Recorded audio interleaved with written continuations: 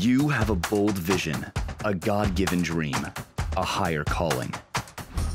At Oral Roberts University, graduate school is more than a degree. We approach education holistically, mind, body, and spirit. Our mission is to develop whole men and whole women empowered by the Holy Spirit to reach the world. Don't stop short of your destiny. Learn more today at oru.edu/grad.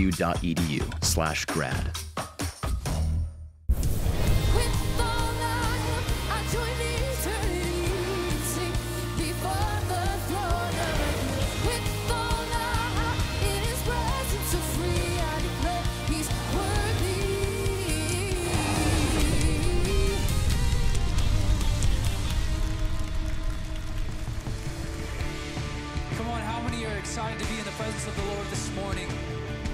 How many also believe that the Lord has every victory? He's won every battle. Let's sing this together. When all I see is the battle, you see my victory.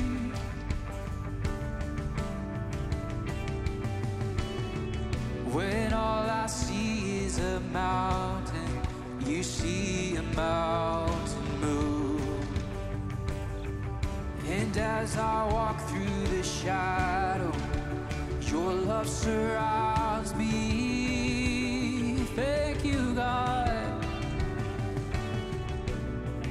There's nothing to fear now, for I am safe with you. Come on, can we all sing this together?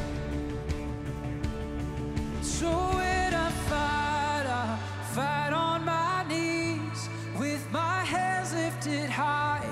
Oh God, the battle belongs to you, and every fear I lay at your feet. I'll sing through the night. Oh God, the battle belongs to you. Hey. And if you are for me, who can be against me?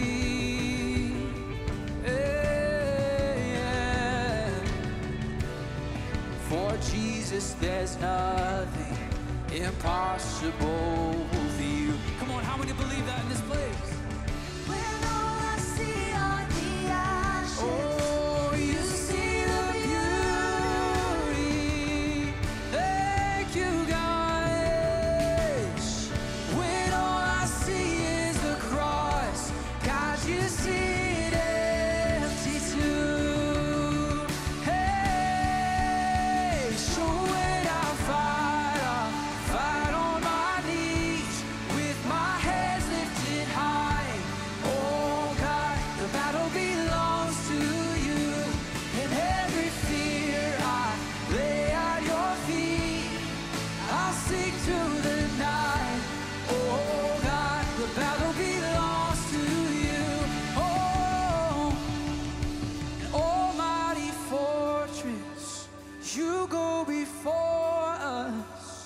Nothing can stand against the power of our God. You shine in the shadows, you win every battle. Nothing can stand against the power of our God. An almighty fortress, you go before us. Nothing can stand against the power of our God. You shine in the shadows, you win every battle. Nothing can stand against the power of our God. An almighty fortress, God, you go before.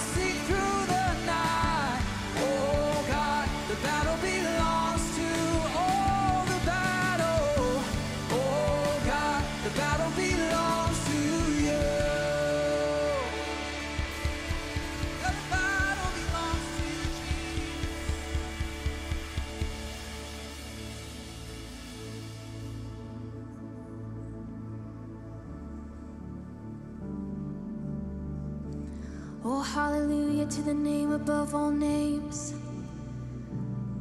Hallelujah to Jesus. Oh, the one who makes a way. And I just want to speak the name of Jesus over every heart and every mind. 'Cause I know there is peace within your presence. I speak Jesus. Oh, 'cause your name is power. 'Cause your name is power. Your name is healing. Your name is life. Oh, we believe it, Lord. And break every stronghold. Shine through the shadows. Burn like a fire. We sing it again. Your name is power. And your name is power. Your name is healing. Your name is life, Jesus. And break every stronghold. Shine through the shadows. Burn like a fire.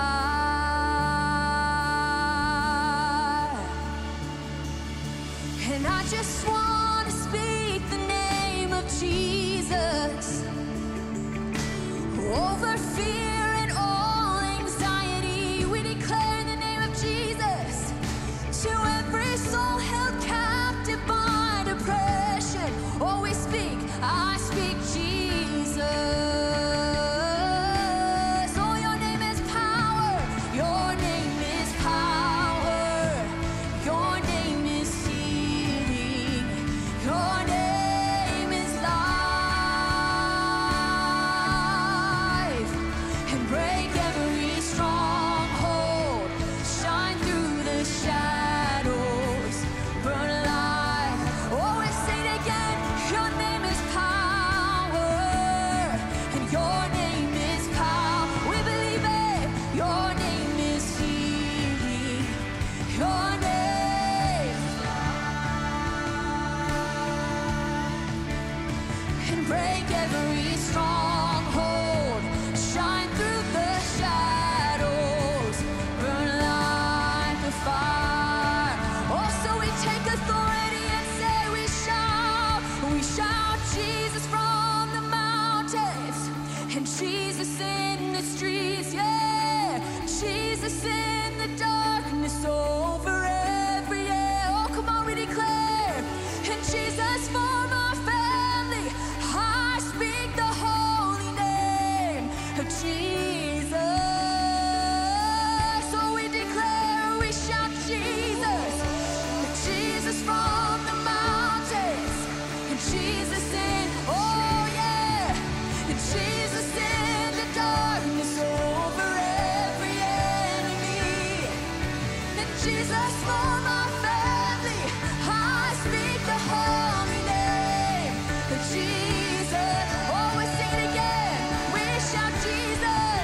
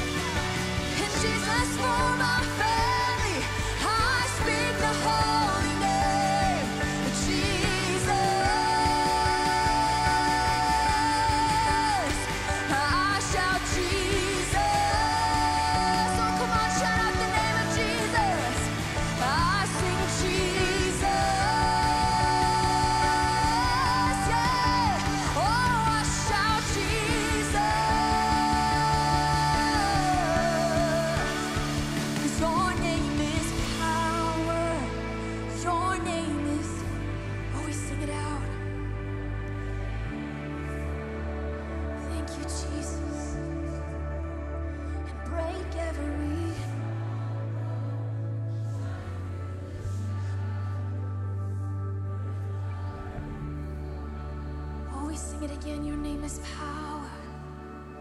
'Cause your name is power. Your name is healing. Your name is life. We believe it, Lord. And break every stronghold. Shine through the shadows. Burn like a fire. Jesus, we believe your name is power. We speak it over our lives. We speak it over our families. God, we thank you for your presence in this place and the power that you've given us in your name. In Jesus' name we say, amen. You may be seated as you turn your attention to the screen. Empowered. The dictionary defines it as receiving power and authority, boldness, inspired. At Oral Roberts University, we're raising up a generation of spirit-empowered leaders, men and women from more than 100 nations who are ready to make a difference. And it's working.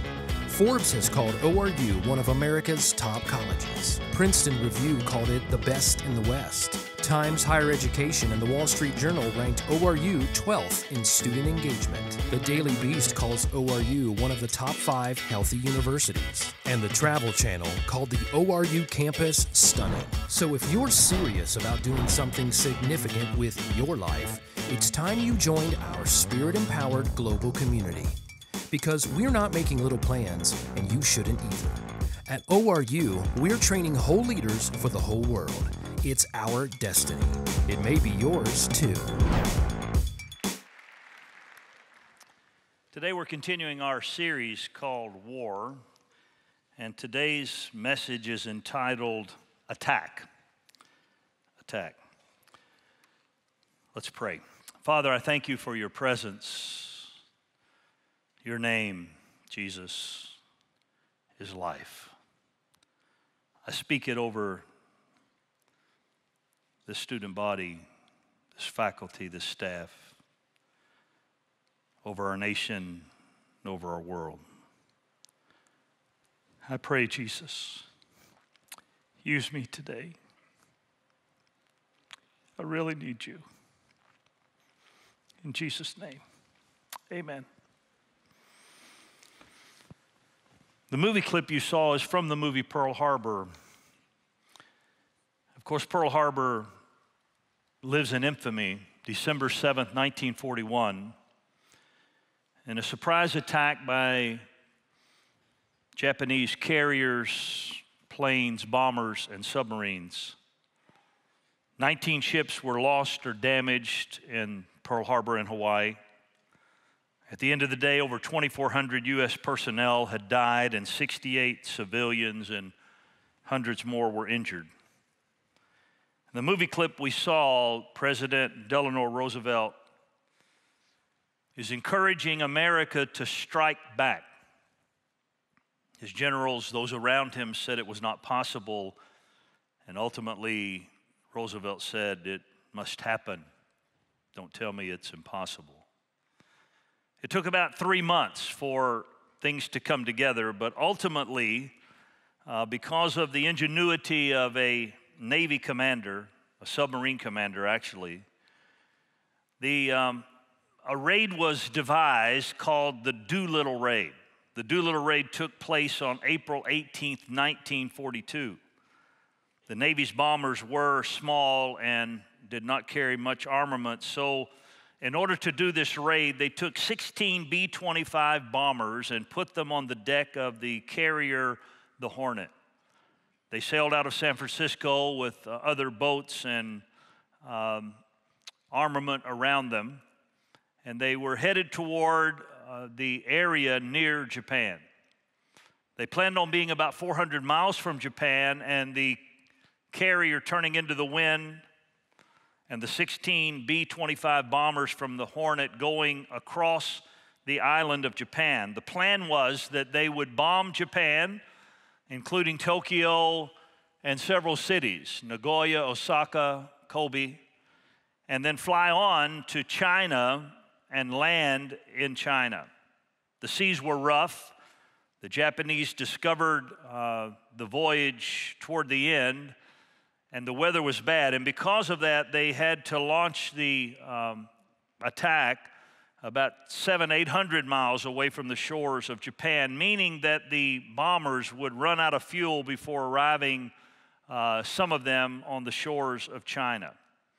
In order to get ready for the mission, they asked volunteers from the 17th Bombardment Group of the Air Force to go on this mission. They told them it would be very, very dangerous and that it would be very hazardous and many of them would die. And yet 80 volunteers stepped forward and said, we'll be part of this mission. Ultimately, after bombing Japan, you saw on the map, they flew to the shores of China. One plane diverted and flew to Russia. It was captured there and kept until the end of the war. And the other planes tried to make it to China. It was in darkness by the time they arrived, and many of them had to crash land. In fact, most of the planes were lost. I think only one plane made it through. And before the day was over, a few of the airmen also lost their lives, and 8 were captured by the Japanese. 1 died of starvation in captivity, 3 were shot by the firing squad, and 4 of the American soldiers on the Doolittle raid survived. One of the survivors, in studying for this message, I found this amazing, interesting story, was named Jacob Deshazer. Jacob was one of the crew who bombed Nagoya on the raid, and he was an atheist at the beginning of the war. He was captured. He was one of the 4 people captured, and for 40 months he lived in captivity in Japan and then ultimately in China. 34 months of his captivity were in isolation. While he was in captivity, he persuaded one of the Japanese guards to loan him a Bible, a copy of the Bible. And the message in the Bible, though he could only have it for about 3 months, led to his conversion, and he got saved while in captivity. He started the war as an atheist, went on the Doolittle raid, and got saved while he was a prisoner of war. After the war, Mr. Deshazer pursued his education and decided to return to Japan in 1948 as a missionary. Deshazer, the Doolittle raider who bombed Nagoya, ultimately met Captain Mitsuo Fuchida. Fuchida led the attack on Pearl Harbor. In fact, he was the only person that could break radio silence from the bombardment and the Japanese force, and is the person who shouted the famous phrase, Tora, Tora, Tora, meaning they had been successful. Ultimately, he and Deshazer became good friends. Fuchida became a Christian in 1950 after reading a tract written by Deshazer titled, I Was a Prisoner of Japan.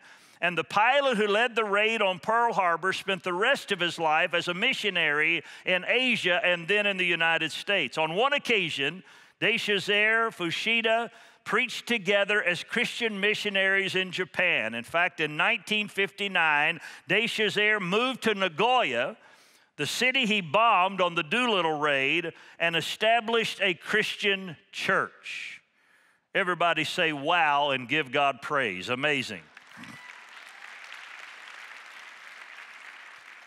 The Doolittle raid that emanated from the determination of President Roosevelt and others to turn the tide against Japan at the beginning of the war was deemed a success despite the loss of most of the planes and even of these crew we've talked about. The raid lifted the hopes of the American people and shook the Japanese.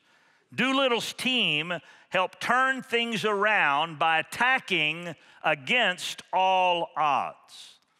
Now, I want to say in this message as I begin today, we are living in a spiritual war zone. And I want to call you during this message today to learn to attack in the name of Jesus Christ in the midst of it all. In other words, learn that in the middle of the chaos we are in, to commit positive action for the glory of God against our spiritual enemy. Let me say to you, conditions will never be perfect for serving Jesus Christ. A.W. Tozer wrote, "The fall of man has created a perpetual crisis. It will last until sin has been put down and Christ reigns over a redeemed and restored world. Until that time, the earth remains a disaster area and its inhabitants live in a state of extraordinary emergency." Then Tozer added, Statesmen and economists talk hopefully of a return to normal conditions. But conditions have not been normal since the woman saw that the tree was good for food and took of the fruit thereof and did eat. In this kind of emergency, chaotic world that will never be normal, God is calling you to learn how to attack the enemy's kingdom in the name of Jesus.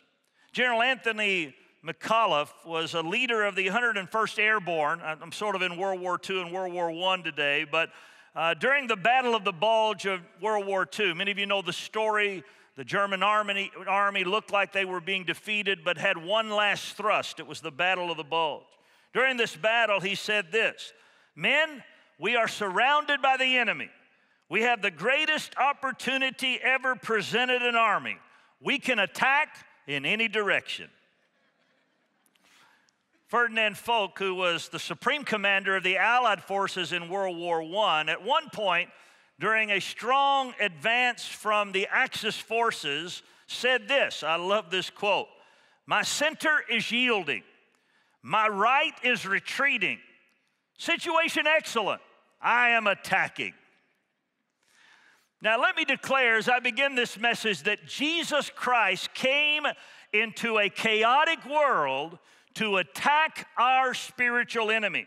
1 John chapter 3 verse 8 says, "The one who does what is sinful is of the devil, because the devil has been sinning from the beginning." The reason the Son of God appeared was to destroy the devil's work. Wow. Jesus didn't come to make a peace treaty with Satan. He came to destroy his work. And then in John chapter 20, verse 21 and 22, just to remind you, Jesus said to those of us who follow him and to those who were gathered there that evening, "Peace be with you. As the Father has sent me, I am sending you." As the Father has sent me, I'm sending you. And with that, he breathed on them and said, "Receive the Holy Spirit." Today we are called to join with Jesus in assaulting darkness and destroying the devil's work.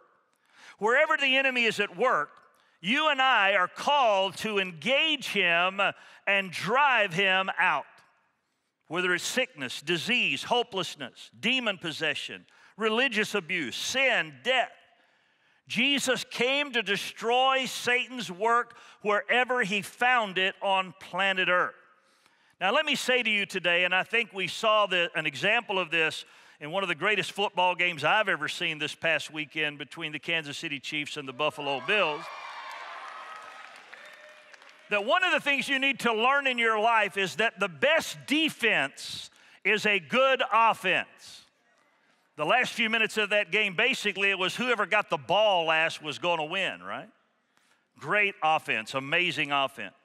And you need to learn spiritually in your life that when you go on the offensive, it helps you defensively as well. In fact, I believe one of the reasons Jesus gave the Great Commission was so you and I could make it against the enemy.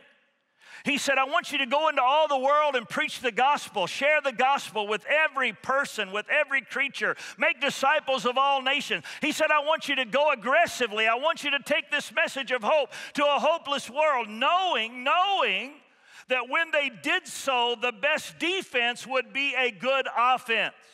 I told someone yesterday, I think it was our president's cabinet, it's really hard to backslide when you're trying to win somebody to Jesus. You can, but when you know you're trying to witness to that person and bring them to Jesus Christ and you're confronting the enemy, it's really hard to mess up. In fact, I find myself praying through more, getting right with God more, knowing I need God's Spirit and His energy and His anointing. Jesus knew this, so He sent us against the enemy. He said the gates of hell will not prevail, not because they're going to attack the church, but because the church is going to attack hell, and the gates that hold the prisoners bound for hell in are going to give way under an aggressive, anointed, empowered church, and you're going to win the victory. Come on, give God praise. The best defense is a good offense. Well, I want to talk for just a moment today about 3 people in the Bible who went on the offensive when it looked like the odds were overwhelming. And I want to learn 3 lessons today that I think will help you go on the attack even in the midst of chaos. The first person is Samson. Story is given in Scripture in Judges chapter 15 about Samson. Samson at this point in his life has been tied up with ropes, and he's being led to the enemy, to the Philistines. And he has the folks with him commit that you won't destroy me, you'll let them take me captive, you won't kill me. Okay, I'll let you take me up there. And so on the way, while he's on the way, the Philistines come against him and they surround him. And at that point, the Holy Spirit comes on Samson. He breaks free from the ropes. He has no weapon in his hand. He has no shield, no sword, no spear, no bow and arrow, anything. But he finds the skeleton of an old donkey laying by, and he grabs the jawbone of that donkey, and he begins to whip the Philistines. And before it is over, I think he kills 1,000 men. It says in Judges 15:15, he found a fresh jawbone of a donkey. He grabbed hold of it and struck down 1,000 men with the jawbone of a donkey. What a weird weapon to use. When it was over, the place that he was on was a small hill. He had slain 1,000 Philistines with just the jawbone of a donkey. He cast the jawbone down, and the place was named Ramoth-Lehi, which means jawbone hill.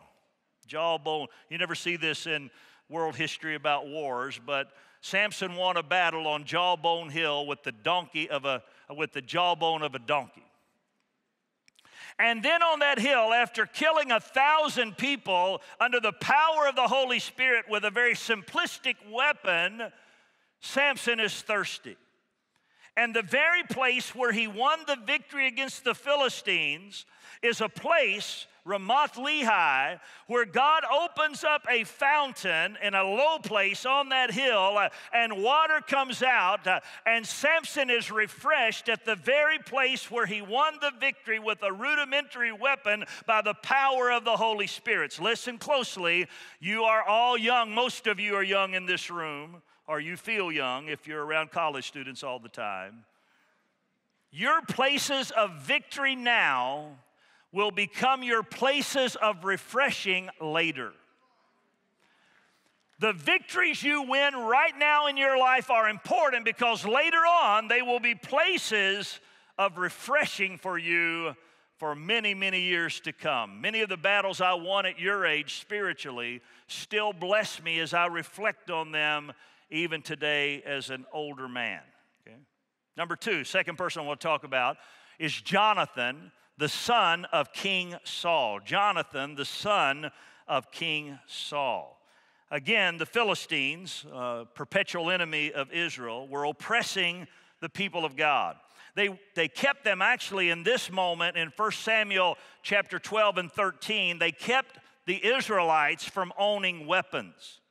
In fact, it says this in 1 Samuel 13 verse 22, on the day of the battle, not a soldier with Saul and Jonathan had a sword or spear in his hand. Only Saul and his son Jonathan had them. Now here's the Philistines. King Saul is about to go to battle against them with 600 men. And the only people in the army that have a sword or a spear, a weapon, are Saul, the king, and his son, Jonathan, because the Philistines designed it that the only place you could get a weapon sharpened was in the country or the area of the Philistines, so nobody had a weapon. The other people had sticks, they had rocks, they had nets perhaps, but they had no weapon made of metal. And the Philistines were girded with metal weapons and ready to slaughter the Israelites. 2 swords in the entire army. In 1 Samuel chapter 14, let's read what happened. So Jonathan said to his young armor bearer, "Come, let's go over to the outpost of these uncircumcised men. Perhaps the Lord will act on our behalf. Nothing can hinder the Lord from saving, whether by many or by few. Do all that you have in mind," his armor bearer said. "Go ahead. I am with you, heart and soul."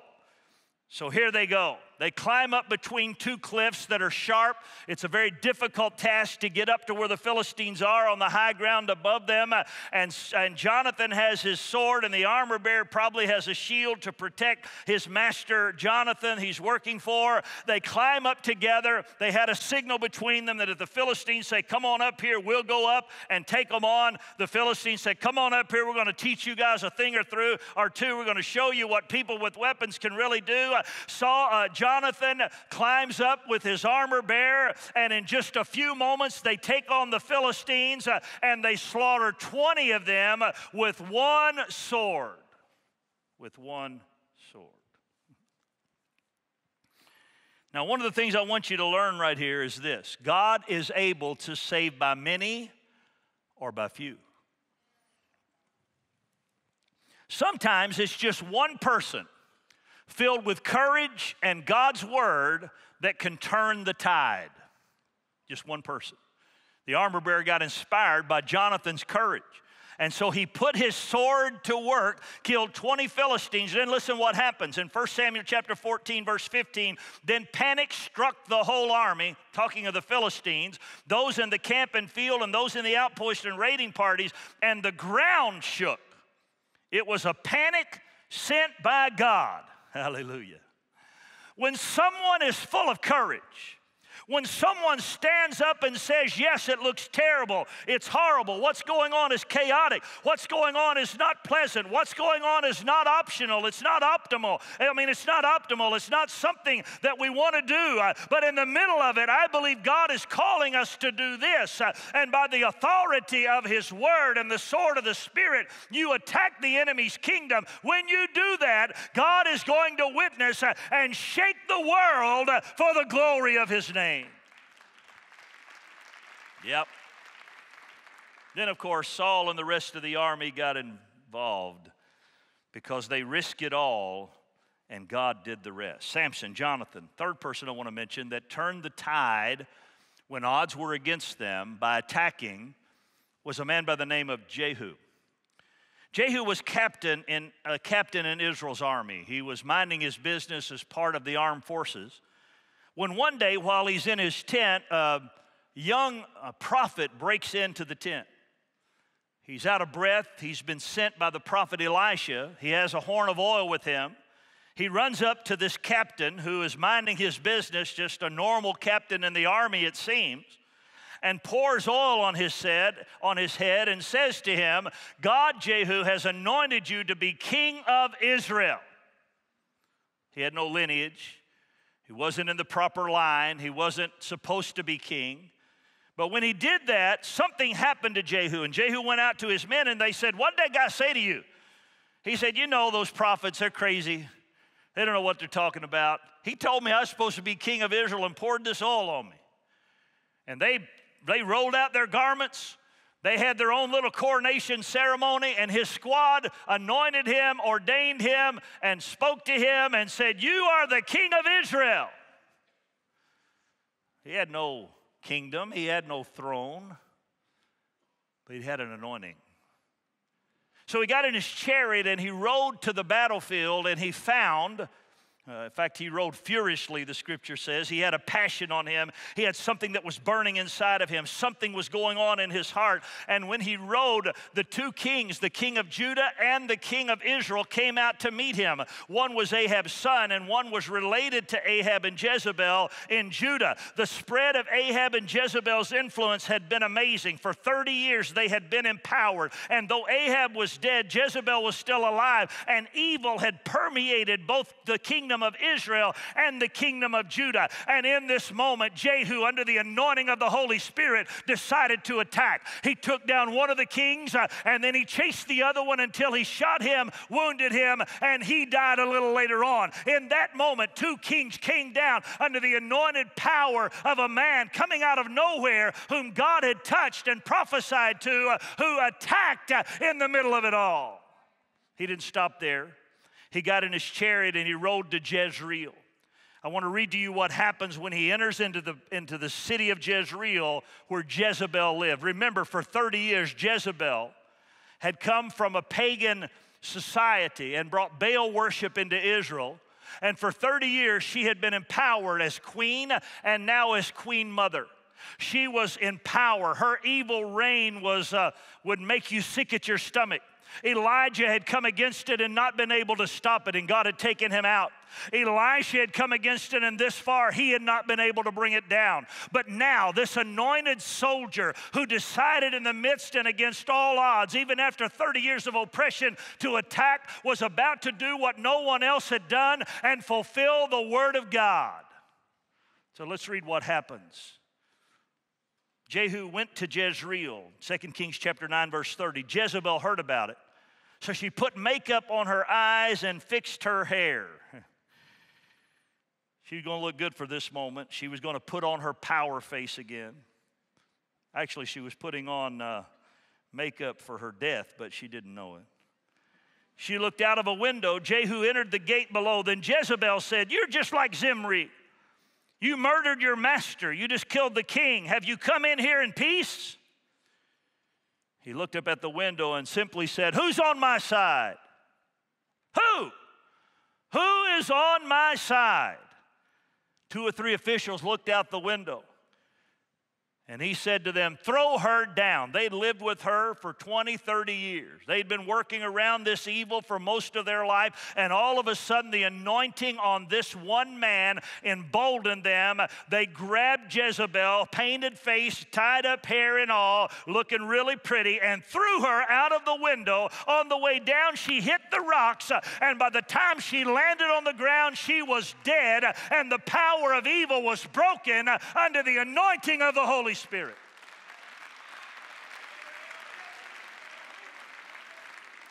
I know it's gross, I'm sorry. Throw her down. So they threw her down. Some of her blood splashed on the wall. Some of it splashed on Jehu's chariot horses as they ran over her. Jehu was under the influence of God's presence and the anointing on his life. By the way, Jehu went in for just a little while, and then he sent people out to bury her, and by the time they got there, dogs had eaten Jezebel up because Elijah had prophesied that they would do so. Come on, give God praise. It may take a while.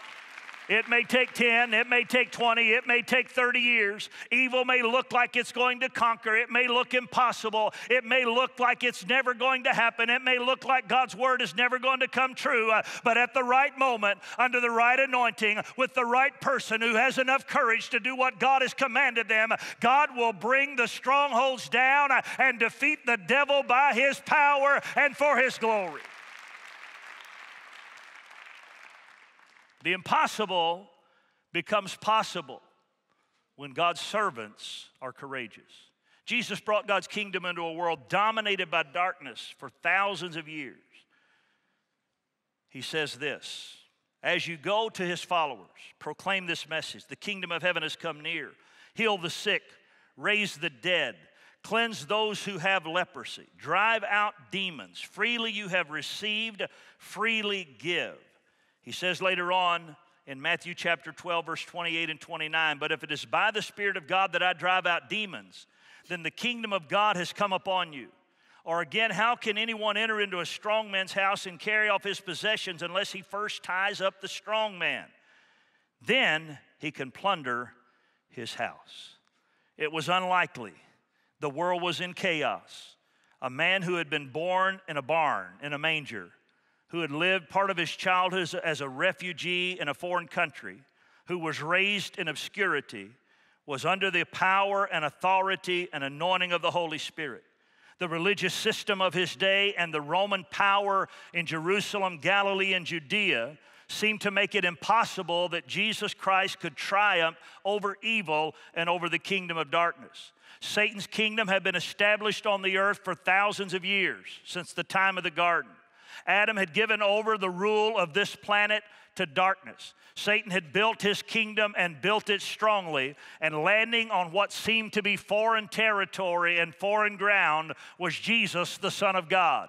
And yet in a matter of 3 years, under the anointing and power of the Holy Spirit, wherever Jesus found Satan's kingdom built, he tore it down. He healed the sick. He raised the dead. He broke the powers of demonic energy. He overthrew the tables of the money changers in the temple. Jesus came to destroy, not to call a truce, not to sign a peace treaty with Satan saying, I'll stay in heaven and you can stay in power on earth. He came to invade the enemy's territory, overthrow his kingdom, and bring the kingdom of God to planet earth so that the will of God could be done here as it is in heaven. Wow. Wow. And he calls us to do the same. So let me say to you as students at Oral Roberts University, after all, things will never be perfect. If you're waiting for the world to settle down, if you're waiting for things to get right, if you're waiting for the pandemic to be over, if you're waiting for the economy to be better, if you're waiting till you get married or waiting till you get this job or waiting till then or waiting till there, you'll be waiting the rest of your life. Things are never going to be perfect, but in the middle of it all, I hear the Holy Spirit. I hear the voice of the leader of heaven saying, nothing is impossible with me. Rise up and attack Satan's kingdom, and I'll give you the victory. Wow. We must attack even when the odds are against us. Odds were against the early church, but they went on the offensive. They went and bound the strong man. Let me say today, the demonic is strong because God's church is weak. And he is calling us in the 21st century to move out of the defensive and into the offensive. I want to remind you that God turned Job's situation around when he moved from defensive to offensive. When Job prayed for his friends, the Lord turned his captivity. Some of you have been on the defensive for months, for years, for weeks. It feels like you're swatting flies. The devil's having a heyday with you. It's like bombs are coming in from everywhere, and demonic influence is hitting your mind, your spirit, your heart, and you're just playing defense all the time. You say, Dr. Wilson, what do I do? Well, I tell you one thing you can do. You can rise up and say all things are possible with God. Find somebody that's hurting. Find somebody that needs prayer. Find somebody that needs love. Find some situation where Satan is at work and attack his power in the name of Jesus. And you'll find that when the enemy comes against you one way, he'll flee before you 7 ways, and God will give you the victory. Man, I feel a power in this room today. I know I'm loud. I'm sorry. I'm not angry. I'm not screaming because I'm angry. I'm screaming because I believe God wants to give us the victory. You become dangerous to Satan's kingdom when you are not afraid any longer. When you're not afraid to die, when you're not afraid any longer, you become dangerous. The Lord gave me this statement. Somebody needs this desperately. Listen closely. You will never hurt the enemy's kingdom as long as you are afraid of being hurt. You'll never hurt Satan as long as you're afraid that he's going to hurt you. Some of us need to get out of the sick bay, out of our sick tent, off of the sidelines, and get in the game and risk it all. What do we learn from Jonathan? Use the sword God has given you. One person can turn the tide. What do we learn from Jehu? Be emboldened by the Holy Spirit. Ride your chariot. Move your life under the power of the Holy Spirit. And number 3, refresh yourself at your places of victory. Lisa and I have had levels of spiritual warfare in our life that have been unlike most people, just because of what God has called us to do over the years.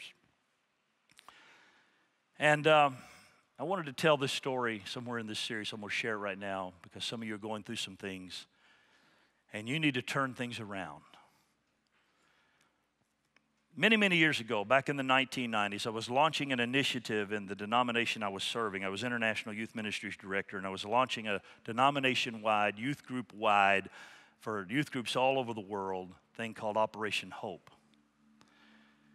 I saw the despair. Youth suicide was really high in the 90s, and I knew we needed to turn the tide and just bring hope to a generation. You can play a little bit. Go ahead.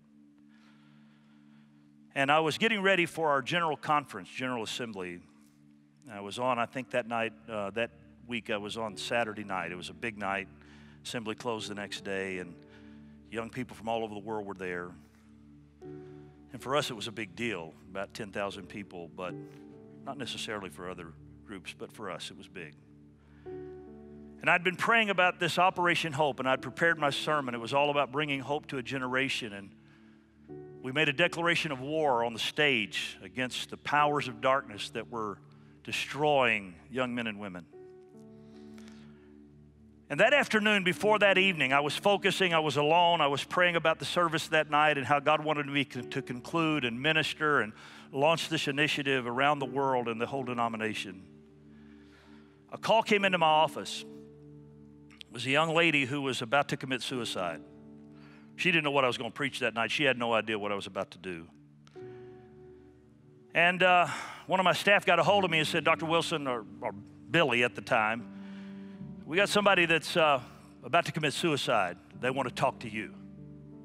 I never met this person in my life. I didn't know her. So I got on the phone. Her name was Pam. Pam was in deep depression and about to kill herself. And God helped us, and I talked Pam out of killing herself and went to the pulpit that night knowing we were really on target. This was a sign from the devil that confirmed what God was doing, that we were on target with a new generation. But what happened with Pam was very unusual in our life. Somebody perhaps needs this, I don't know, but for the next several years, when you're under spiritual attack, when you're under spiritual pressure, wherever the weak link is, it will show up. It's like pressure on a foundation. Wherever the weakness is, it'll show up. And for the next several years, 15 years of Lisa's and my marriage, whenever we were under severe spiritual attack or in severe spiritual warfare, Pam would call. Now, she didn't know this. She didn't know that this was happening.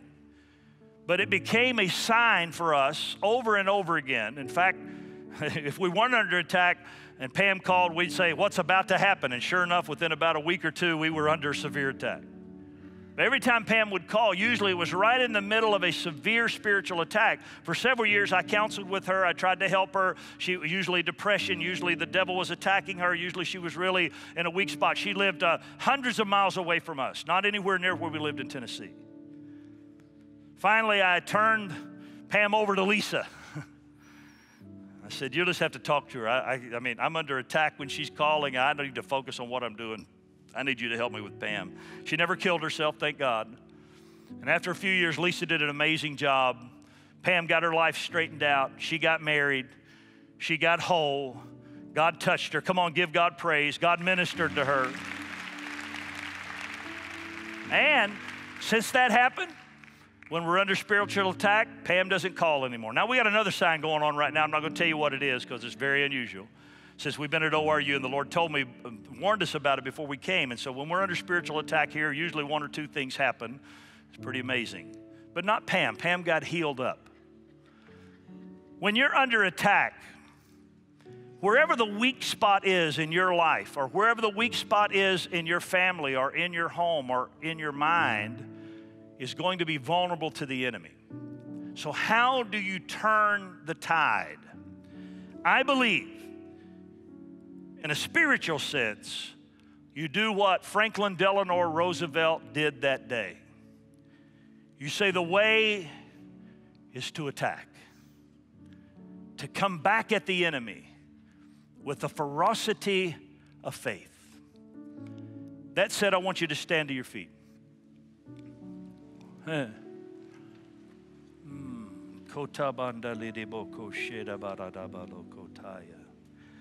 know we usually dismiss. Don't move just yet. Just hang with me just one more minute, and then if you need to go, you can. I'll finish this series a week from Friday. It'll be a different kind of message. It'll still be about war. It'll be about the camaraderie of the army. But today, I have felt like, as I approach this service, there's a bunch of you that need to turn the tide. You've been playing defense. Satan's been beating you up, and you need to turn things around and become God's instrument of attack against Satan's kingdom. Now, I don't know how I'm going to do this, but we're going to do it for just a few minutes.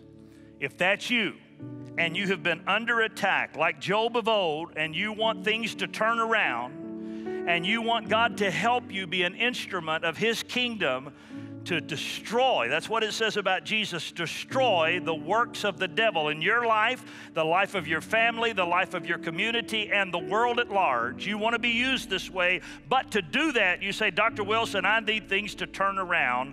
I want you to come up here right now. Come on, you need God to turn things around in your life. You're tired of getting beat up. Come on. This is not a salvation altar call. If you need to be saved, come on. This is a Christian altar call. You want to be an instrument that God uses to attack the enemy's kingdom. Come on, come on, come on. Come on, hundreds of you are going to come. Fill in all over there, fill in all the way down the wall, whatever you need to do.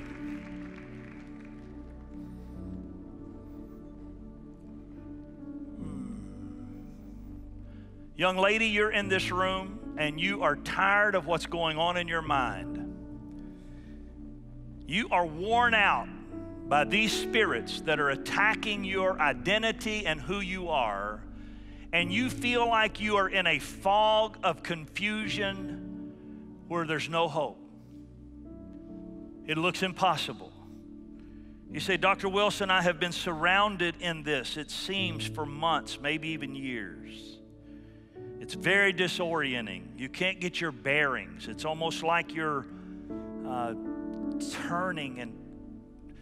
turning over. It feels like you're in a dryer or something. It's just turning and turning and turning in your life. Young lady, today God says to you, I want to establish you in a fresh way. I want you to stop this turmoil and the chaos around you. I want to put your feet on a solid rock. I'm going to bring you out of this miry clay of junk that's been attacking your mind. I'm going to let you see clearly who you are according to my word, and you are going to be strong, you're going to be powerful, and the battle you have been in will become your place of victory. And years from now, this will be a place of refreshment for you, and you will rejoice in what God did for you at ORU in giving you clarity and victory over the devil. Amen and amen. Come on, give God praise. Wow. Oh, come on, come on. I don't know who you are, but you need to receive that right now. Woo. Listen, guys, I got to tell you, in my life for 40 years, if I quit when it got tough, if I backed off and went on the defensive when the devil wanted me to, I would never do anything. We wouldn't be building 4 buildings on this campus. We wouldn't be growing at ORU. We wouldn't be seeing what God wants us to do here. I wouldn't have seen thousands of people saved around the world. I'd have just sat back and played defense. But I tell you, if I did so, I would have been robbed of what God could do in my life. And hundreds and thousands of people in the world would not have heard the gospel and been touched by the power of God. Get up off the bench. Get out of sick bay. And come on. God wants to use you. Wow. Wow.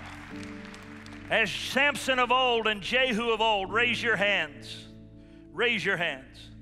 I'm going to pray for you for just a moment. I'm going to pray the Holy Spirit will come on you, and that the sword that is in your hand, you're at Oral Roberts University after all.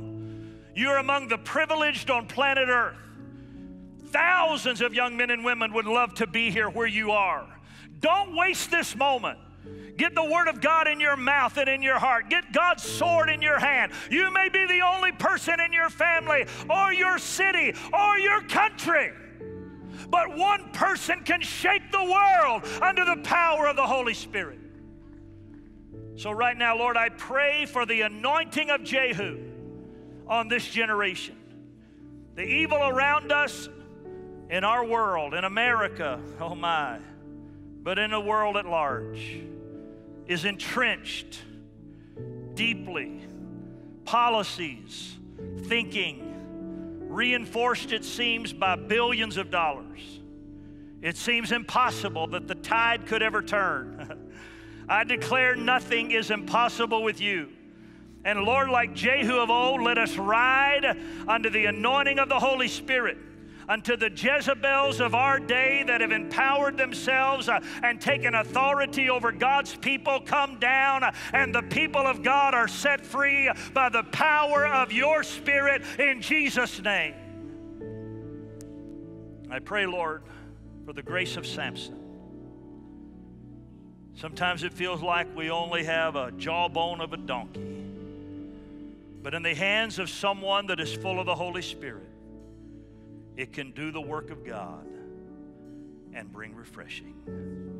I pray now, Lord, please, please, Holy Spirit, you would teach this generation how to be on the offense so they can be victorious.